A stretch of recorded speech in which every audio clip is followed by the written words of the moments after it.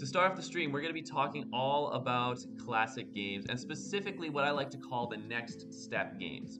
Now, a couple of disclaimers here with this. This is obviously going to focus on games that have a similar feel to some of your classic games, some of the very basic games. And I had actually reached out to people on social media as far as what people consider as a classic game. And all the responses, there were a bunch of responses. Thank you very much for all of that. But I compiled, and I was originally going to choose the top 10, but because we had a little bit of a tie towards the end, we were adding one. So it's a top 10 plus one, or top 11.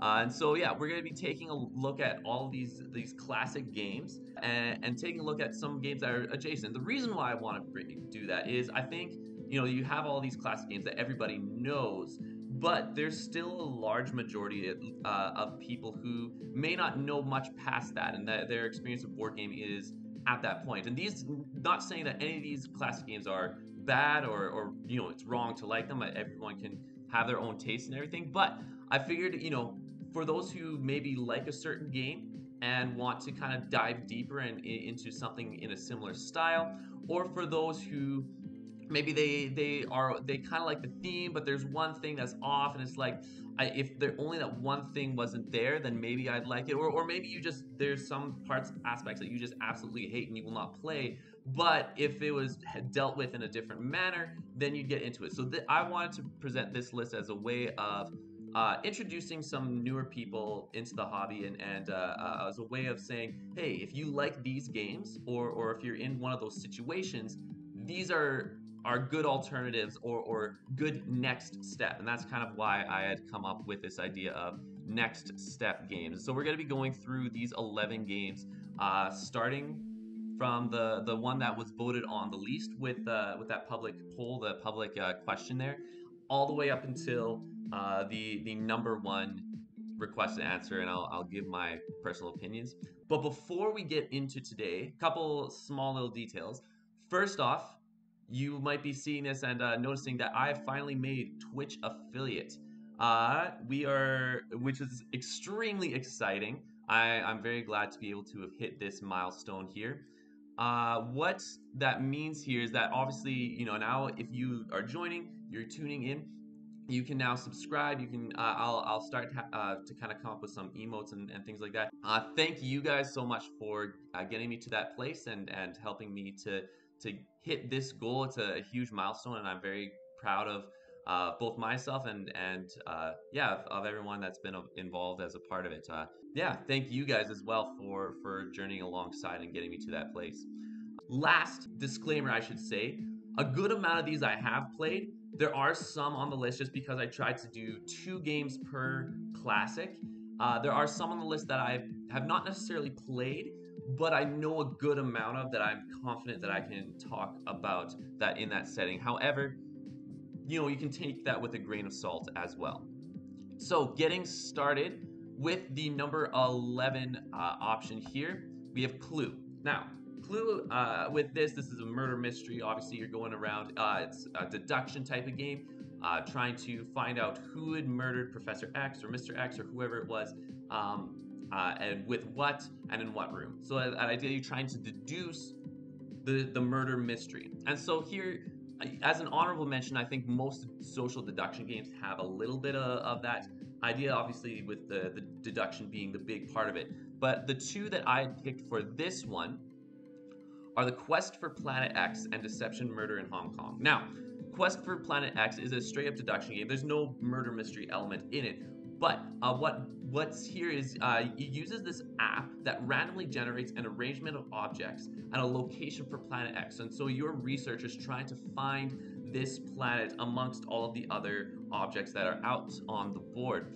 And it follows the location of Planet X is going to follow logical rules that are all predefined. And so as you are traveling, you're going to be performing different actions that give you an idea of the objects that are on the board and where Planet X might be in relation to certain objects. And so you'll write these down in your private notepad until you believe where you know Planet X is, and then you conduct a search and hopefully successfully find it.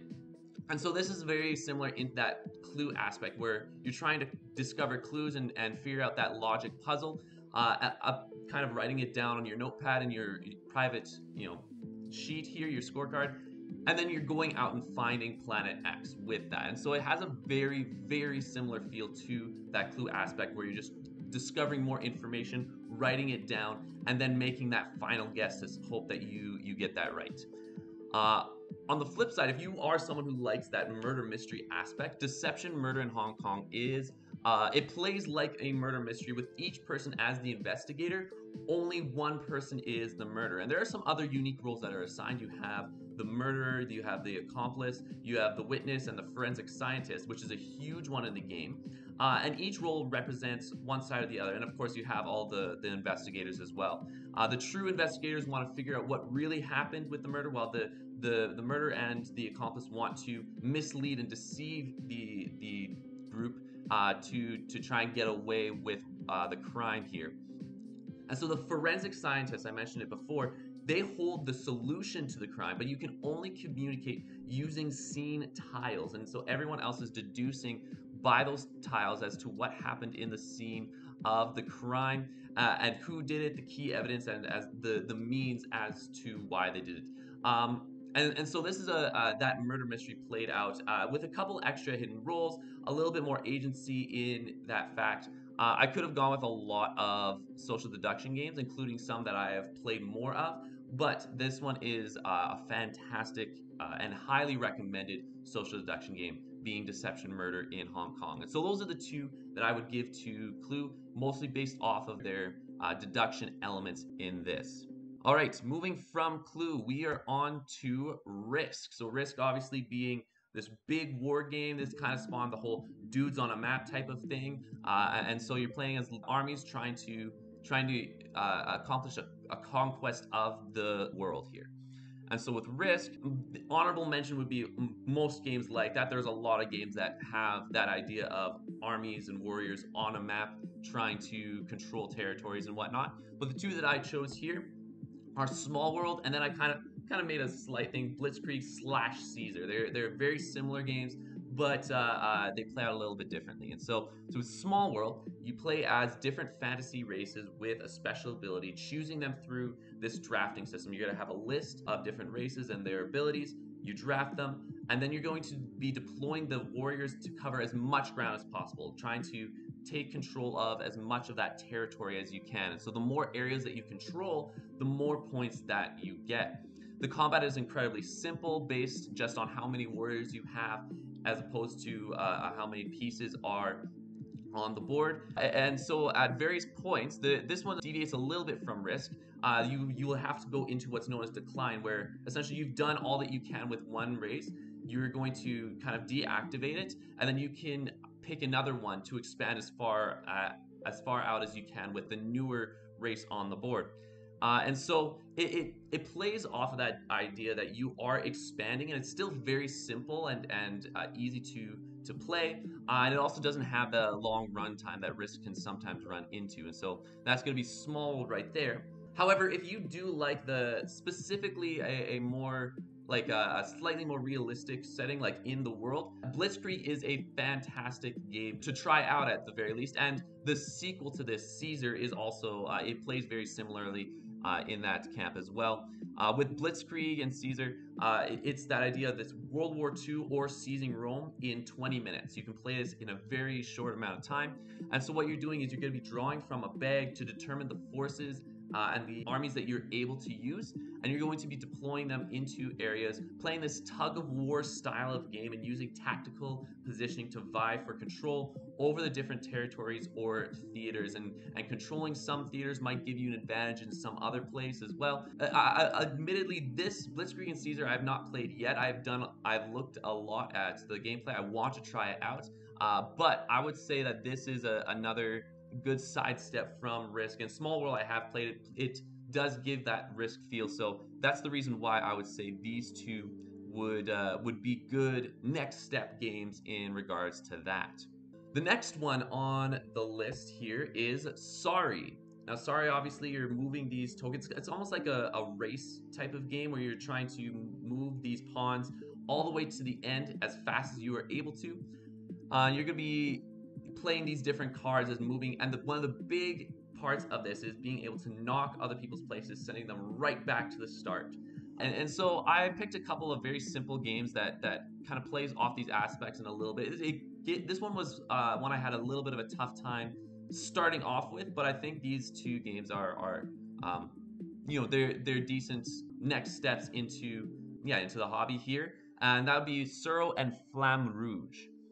I'll start with Suro being the one that I've played a lot more. This here, you're placing tiles with different path layouts, and you're just following the path with the goal of staying on the board. However, it gets harder to plan that out as more tiles are being laid out. The board kind of closes in, or rather, there's fewer spaces to place the tiles, and you have to think a little bit more of, okay, if I'm placing this tile here, if I follow this path, okay, I'm still safe and I'm on the board right there. And you kind of there's a bit of a thinkiness to it. But what makes it like Sorry is its simplicity, but more so in the way that you can play a certain way where you can impact other players, and with the placement of one tile, you can dictate where others move. You can potentially knock them off the board into another person, or just simply forcing them into a position that is worse for them. And so it kind of gives you that Sorry feel, where it's like, I'm going to place this right here and send you in a much worse position, or send you out of the game. And so that's why I put Zero on this list. The second one, and this one again, this is one I have not played yet, but Flamme Rouge. This is a racing game where you have two racers, a ruler and a sprinter, and you are drawing and playing these cards to determine how they move. So again, that card, being able to move via these different cards that you are playing from your hand, but you have to manage exhaustion as well. And so you're going to be using slipstreams from yourself and from other racers to help with that exhaustion, and to position yourself so that you can finish in the race first. Similar that you can move with the cards, and that your actions also impact your opponents directly, or you can even utilize your opponent's actions to impact yourself, trying to ride their slipstreams as they're trying to get away from the pack, maybe take an early lead, or maybe someone try and hold back and like make a big burst at the end. But all of your actions will dictate how the other opponents will act as well. You can cut people off. This is a fantastic game from what I have seen. Another game that's on my to play list, but that is the reason for these two picks here. That's going to be the number 9 here, Sorry. Number 8 is Scrabble. Now, of course, this is a word game where you're placing down these tiles, these letter tiles in to make a word, and as you're doing so, you're going to be scoring for these words, also placing them on a board that can give you extra scoring potential with double letters, triple words, all these different things. And so that positioning and that coming up with words are kind of the two big keys to it. And so for that reason, I chose two games that kind of, one plays off of one aspect, one plays off of the other for this one. So here I chose Paperback for kind of, if you like that idea of creating words with cards or tiles that you have in your hand, and Quirkle for the placement aspect here. So an honorable mention for the Paperback one is another word one you can think of as Letter Jam. That idea, if you like words and working together, it could be a good pick as well. But for Paperback specifically, you have a basic deck of letter cards and wild cards. In each round, you're going to be using cards in your hand to create a word. You just lay them down, create a word, and it will score you a certain amount of points that you can use to buy more cards, buy more letter cards specifically. Which, once you buy those letter cards, they get put into your deck. It's a deck building game, so it kind of builds up as you go through it. And some of those letters even have special abilities, like a double letter score, or allowing you to draw more cards. And so if you like those extra spaces that are a normal Scrabble board, this helps spice up the game as well. And so the goal is to buy certain cards to get victory points as well. So this is a great idea for those who like the word crafting idea, or but wants it a little bit shorter, or looking for a different spin on some of that there. Now, Quirkle, I had almost put Azul on here as well because it has a little bit of tile placement, but I think this one does a bit more with specifically that Scrabble style placement here. Quirkle, if you like that tile placing aspect of Scrabble and the scoring of the points, but not so much the words, this would be a great alternative. Here you have a set of tiles that with different shapes and colors. And so you can, one at a time, you can place any amount of either the same color or the same symbol tiles that you like in a row or column here. However, you must connect it with one other tile previously laid, and you can't have two of the exact same shape or exact same tile with the same shape and color in a connecting row or column. And so with this, it plays out very similarly to Scrabble, where as you're placing down these tiles, it allows you to score numerous different points here. And the points grow only exponentially as you can connect them, as you can kind of bring them together. And so that's going to be the note for Quirkle here, how it relates to Scrabble here. Paperback and Quirkle, two great games that kind of imitate Scrabble in two different ways, and so you can kind of play off of that how you would like. My number 7 is going to be talking about the game of life. So the game of life, obviously, you're have this little car on the board. I used to play this all the time with my brothers, where we would play this game and like just see what happens in life and just have fun, just kind of exploring. I think that's one of the big draws to this game. You're just mindlessly spinning the spinner, which is very satisfying to accomplish as well. But you're spinning that spinner, and then you're just going through life and seeing what happens. There's not really a whole lot of strategy in it, but it can be a lot of fun, just kind of almost role playing in a sense. And so the two games I've chosen here are Tokaido and Pursuit of Happiness.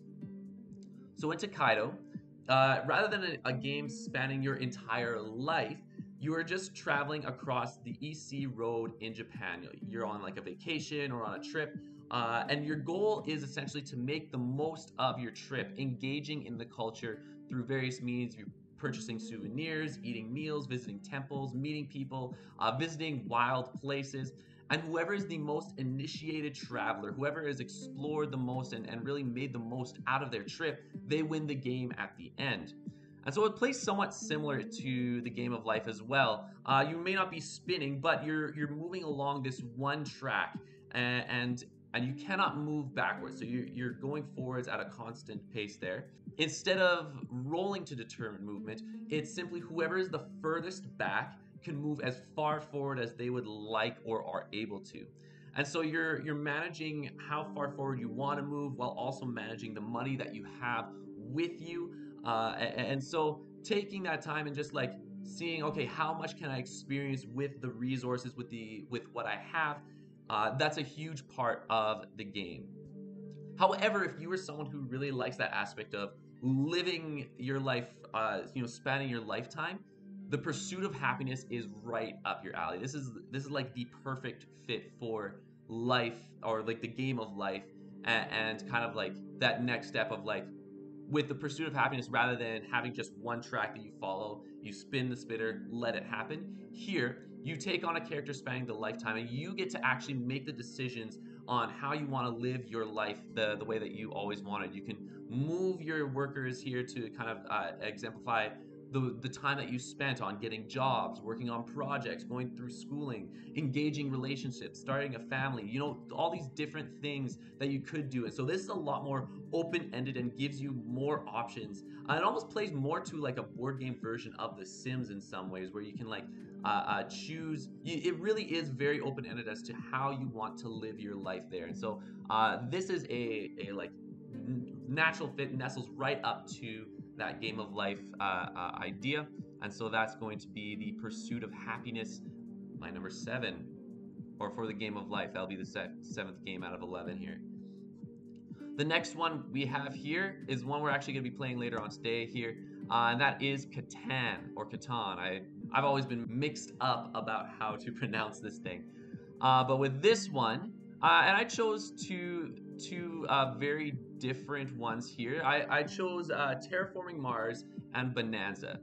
I'll start with Bonanza here. If you love the trading aspect specifically, if you're someone who enjoys that idea that you're interacting with people and you're trading these cards, trying to get the best deal, this is something you might enjoy, where you're trying to collect these beans to put in your field and to harvest as big of a crop as you're able to make the most money.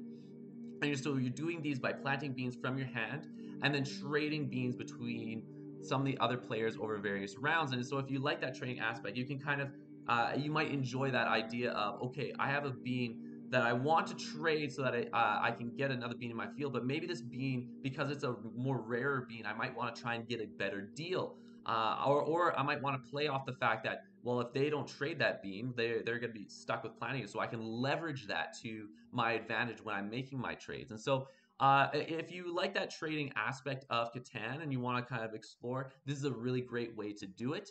However, if you like that idea of settling down on Catan and you just want to ramp it up a little bit more, have a bit more of a complex game, I hesitated for a little bit, but I think Terraforming Mars would be a really good option for you here. This is definitely a more complex version of Catan that plays quite a bit longer. I remember when I played it, the last time I played it was like 3 hours long.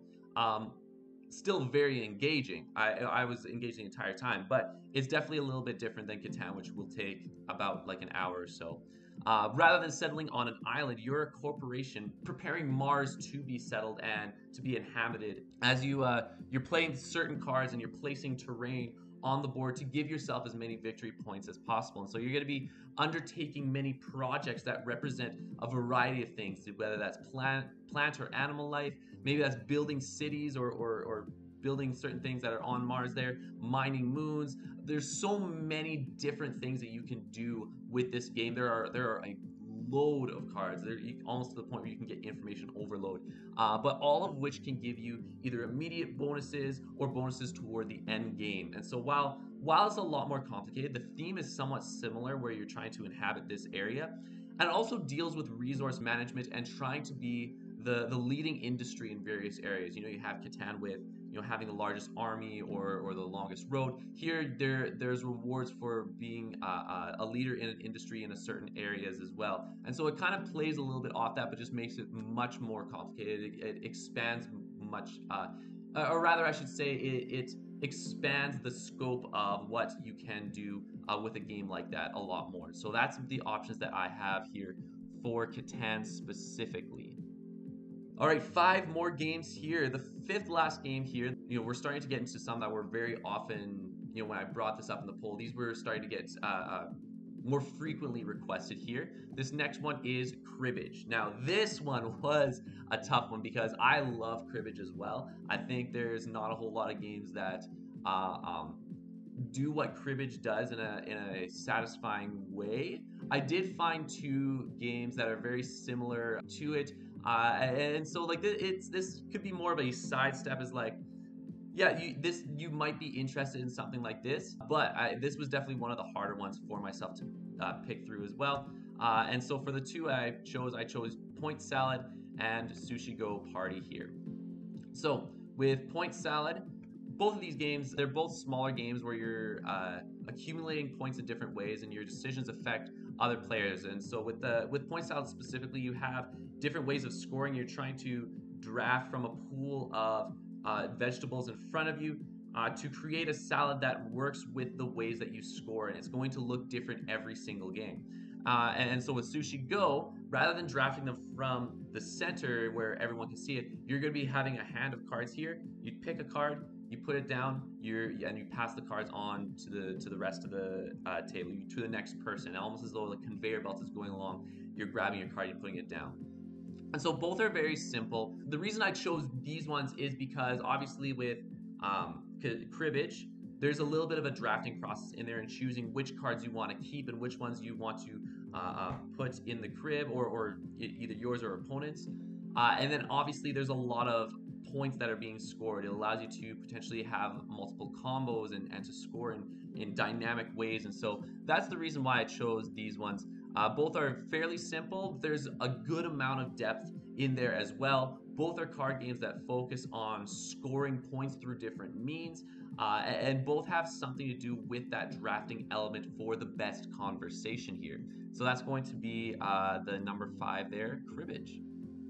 Number 4 is a classic. I play this a lot with family as well, and this is Yahtzee. And so this is, as honorable mentions, this spawned an entire genre of roll and writes. Essentially, you roll, see what happens, you choose things, and you write down what you want based off that roll, what you want to get out of it.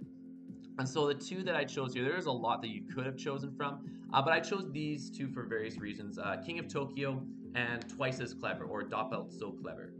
I probably whiffed the pronunciation on that. But with King of Tokyo, if you enjoy that Yahtzee mechanic of re-rolling 3 times, but you want to add a theme and some special powers into it as well, this is a great recommendation from myself. You still have that rule of the rolling the dice 3 times and choosing which to keep and then re-rolling for each time. However, you play as one of these monsters who is going through Tokyo, trying to gain the most victory points, kind of symbolizing the fame. And they're also trying, or the other way you can win is by destroying other monsters. And so when you roll the dice, you can use the dice to gain some of those victory points. You can use them to attack other monsters, to heal, and then you can also use them to gain special powers that you can utilize. Some will play off of the dice, some will give you extra abilities like an extra dice that you can play, or an extra reroll. And so this is a very neat game that plays off that Yahtzee, but then builds off of it as well, adding a little bit of a nice theme to it as well. And so if you're someone who wants to look for more themes specifically, this is a great alternative for that. However, if you like that idea of just a basic roll and write, a little bit more abstracted, but you want a little bit more you want it a little bit more complex and to make it a little bit more clever as to how you write things down, how you choose the dice and activate them. My favorite roll and write so far is twice as clever here.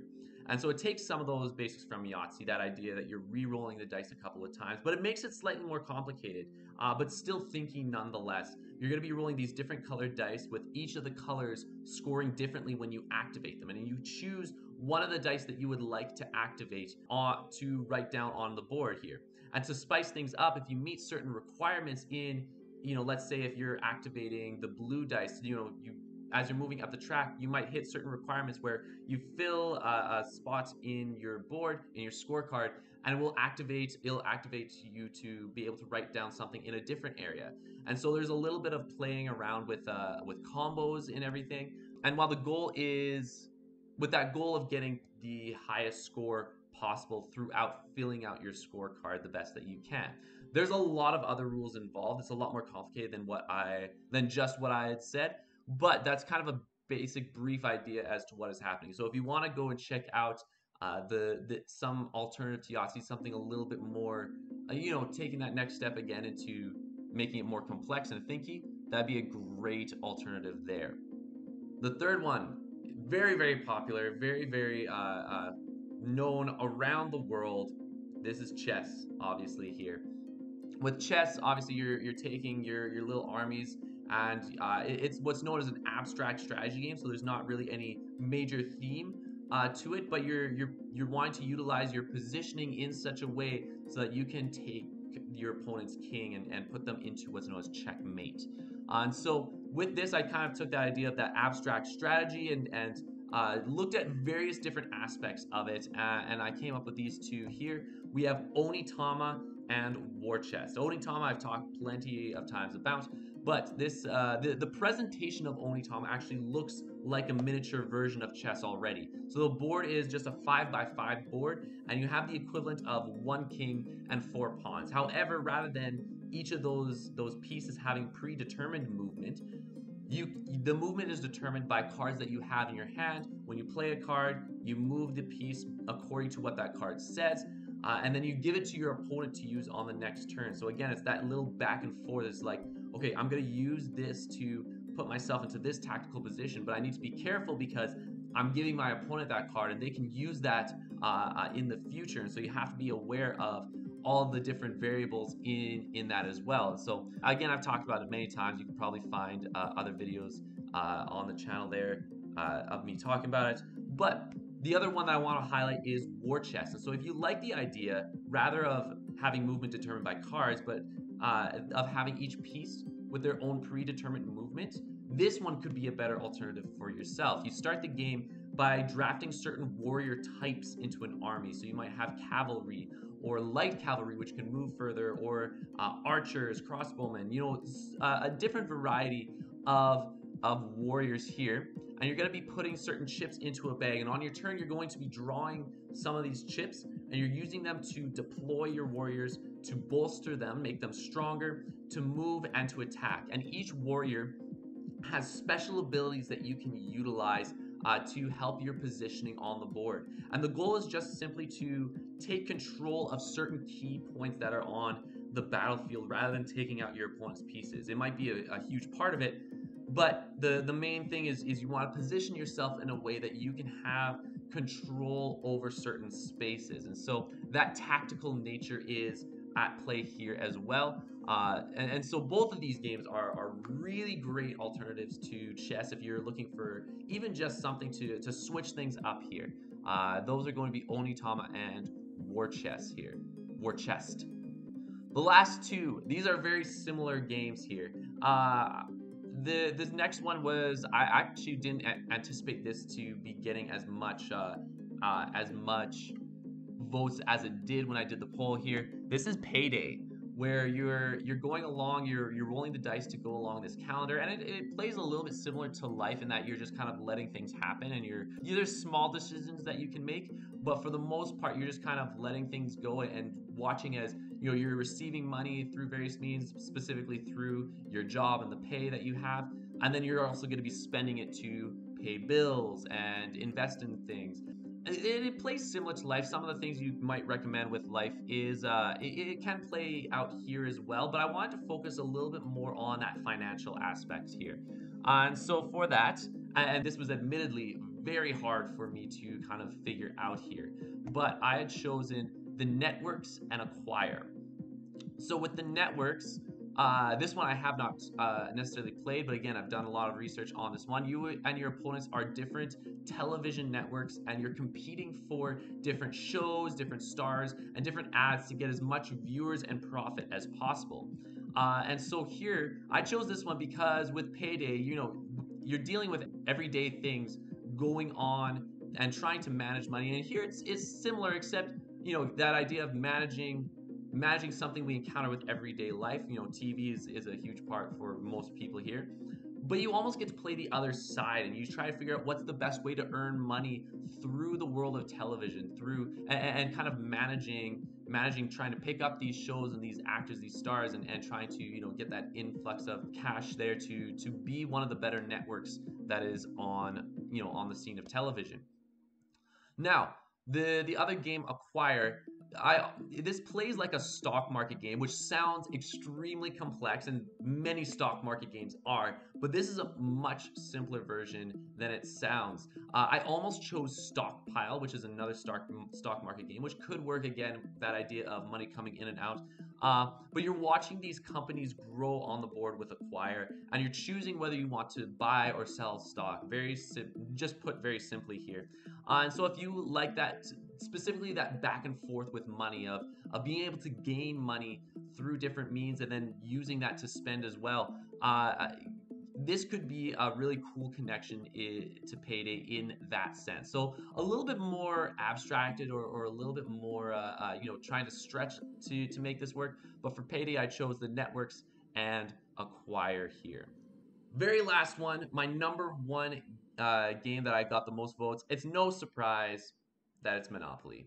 This was also one that was a little bit tougher for myself to think about, mostly because if someone were to come up to me and say, hey, I like Monopoly, but I'm like looking for something that's shorter that gives me that same feel, I would mostly say just play Monopoly Deal. It's that exact same feeling as Monopoly, a little bit more chaotic, but ideally you're collecting you're set collecting, getting these different properties, and then using them to force your opponents to pay money.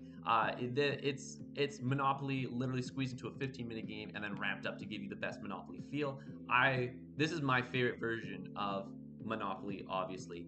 But if you're looking for something even more different, or something that kind of plays off of that, the two that I have here are For Sale and Machi Koro.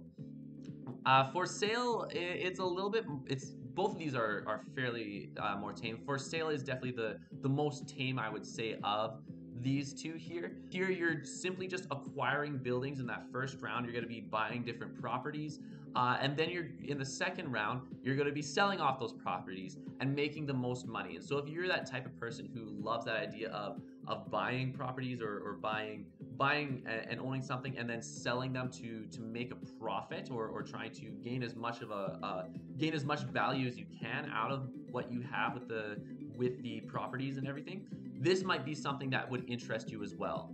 However, I would say something that's a lot more similar to Monopoly would be Machi Koro. Here you're building up your city with different cards, and then when you roll the dice, if they match up with the cards you have, you get even more money that you can spend on cards. And so even some of those, they have some abilities such as letting you take money from others, almost like a card game of Monopoly, or like a mix of Monopoly and Catan in some ways as well. But I would say this is a good fit for the game here. That is Machi Koro, and for sale to kind of talk about Monopoly.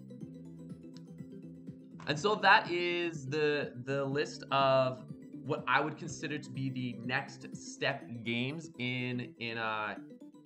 for all of these classic games. And of course, feel free to disagree with me. You can kind of state it in the comments here in Twitch or on YouTube. I would love to hear your opinions on the games that I chose, or on what you would recommend to those who are kind of getting into the hobby, or kind of exploring and kind of expanding on these classic games specifically. I would love to hear more from you on that.